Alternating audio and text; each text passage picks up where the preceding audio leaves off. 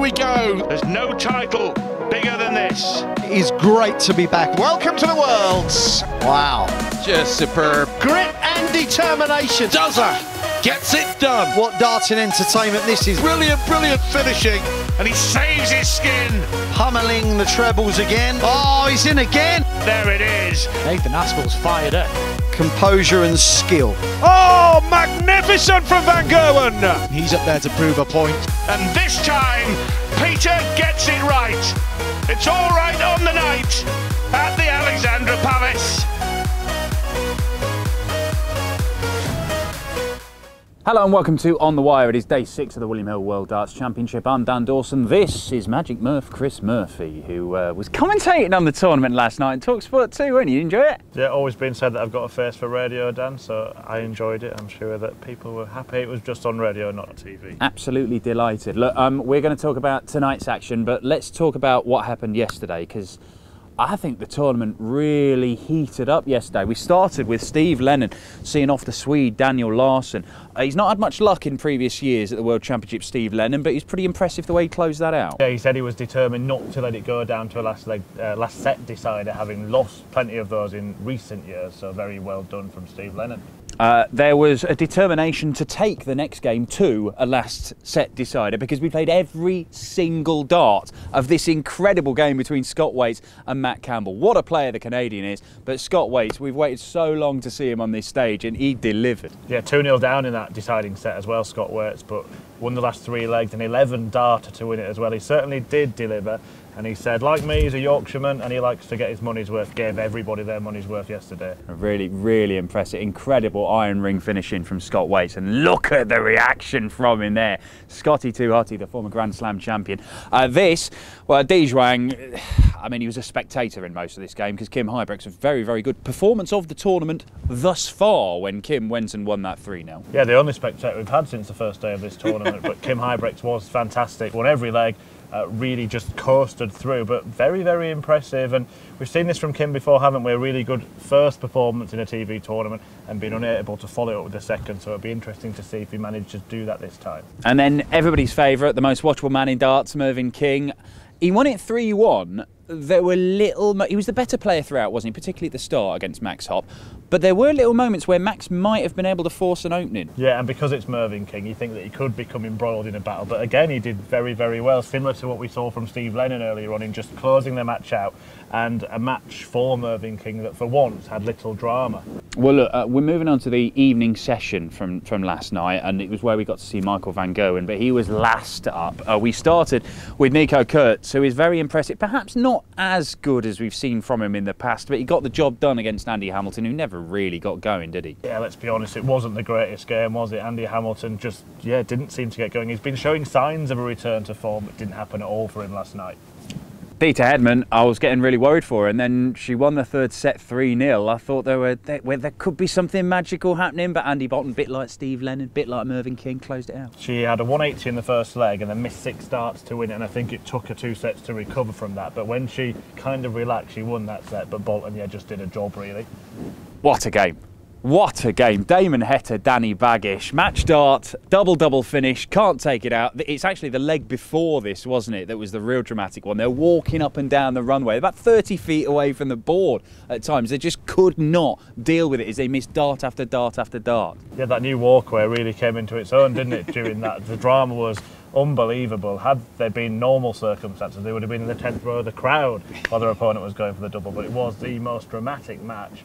And Baggish getting the job done. Heta will be very disappointed to be heading home. Yeah, a lot of people fancied Damon Heta for a run. I was certainly one of them, but Danny Baggish, fair play, produced another win.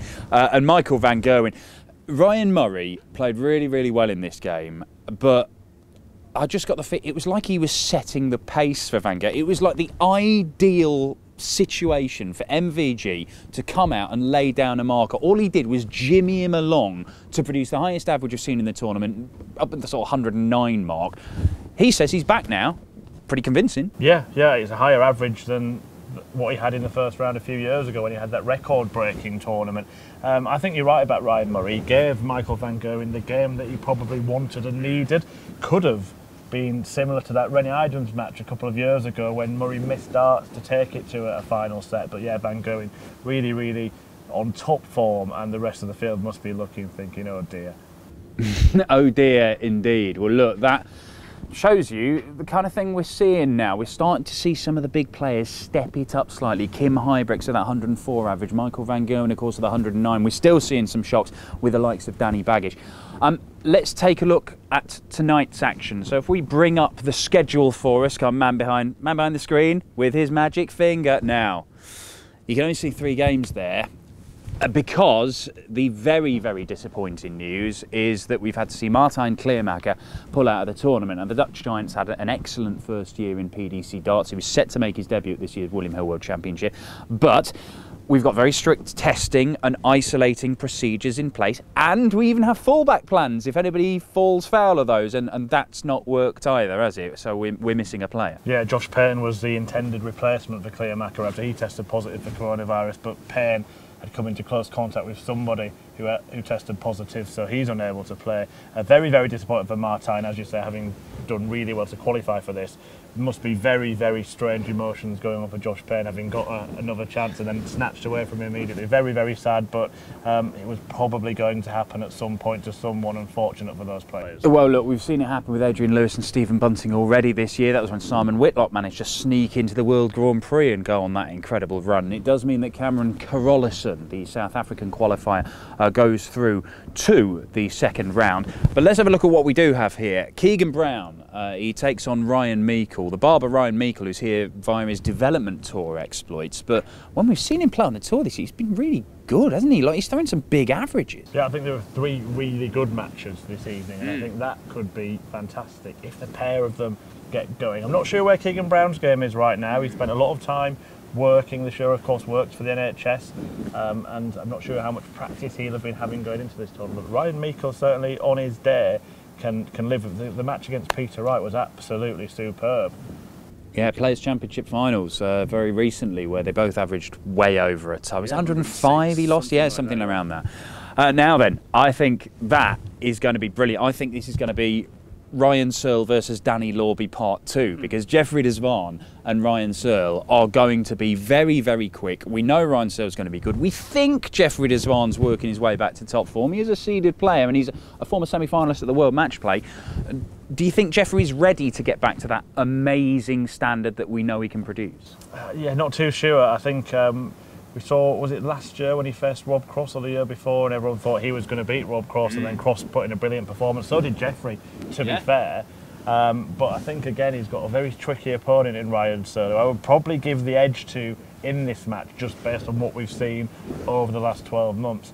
As we said, 3 matches tonight, and they all could be very, very quick as well. We could be on for a very early finish, even if they all go the distance. Well, look, John Henderson, we have seen him already so far at this year's William Hill World Championship. He played Marco Cancelar. Now, it was a very, very laboured struggle from Hendo. It was a bit of a mess of a display. He put that down to first round nerves, and he knows he's going to have to be better against Johnny Clayton, who, of course, is a World Cup winner this year. He is. Johnny Clayton will average 105 or 85. If it's 105, he wins.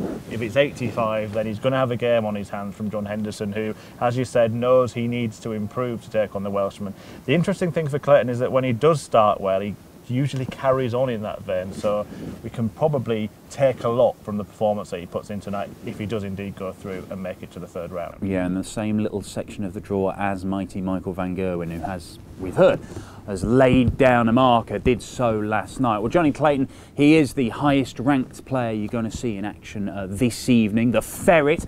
We got him playing forfeit darts. Take a look at what the Ferret's doing. He's going to be playing normal darts this evening. Well, if he isn't, then John Henderson's probably in for a treat. Johnny, dear chappie, you need to throw left-handed. You are right-handed, obviously. I am. So you need to throw left-handed. The target, 221. You stay away from the board, because I'm not very safe in left hand. Speak 67, John. Here we go. 10. Oh. 31. Oh. 45. 4. 22. Oh, 22. A little bit of a drum roll here, really. You're on 67. You need 154 to tie.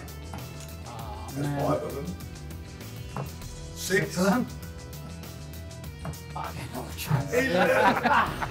Come on, 11. lads. So, our final total for you, Johnny, is 78.